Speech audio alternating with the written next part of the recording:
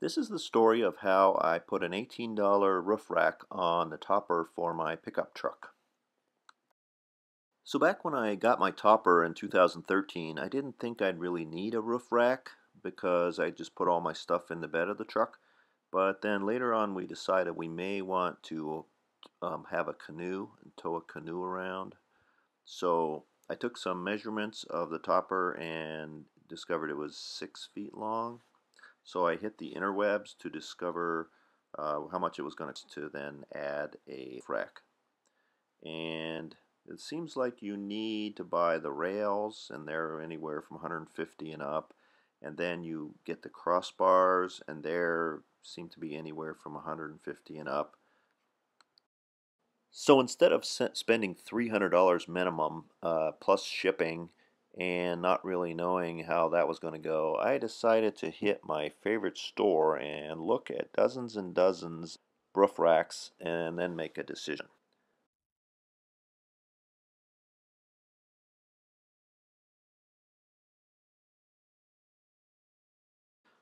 So I was pretty sure I wanted a roof rack with the main rails that would sit flat against the top of the topper to help distribute the weight of whatever I had up there.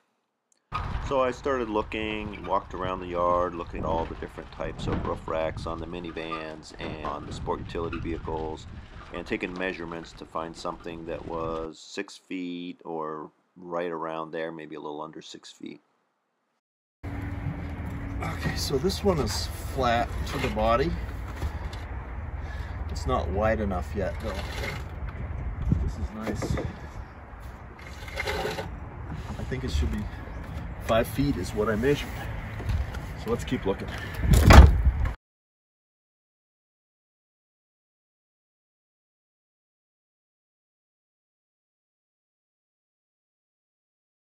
So I came across a Ford Excursion that had nice wide rails and they were 5 feet long, so I figured I'd give this one a shot.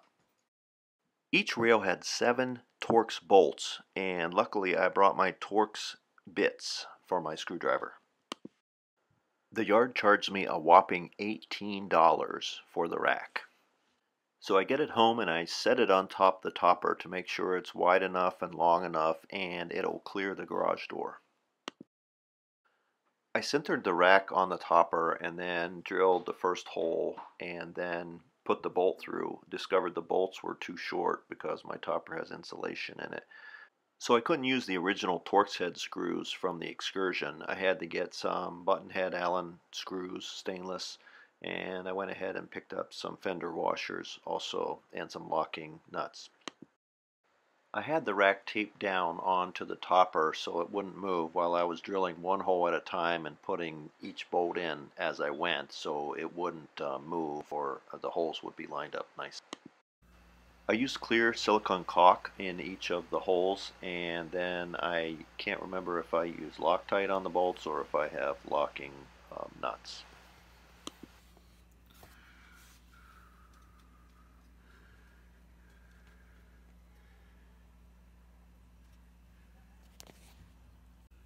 So this is the $18 rack fully installed. I had plans on painting it, repainting it before or after installing, but I never did it, as you can tell.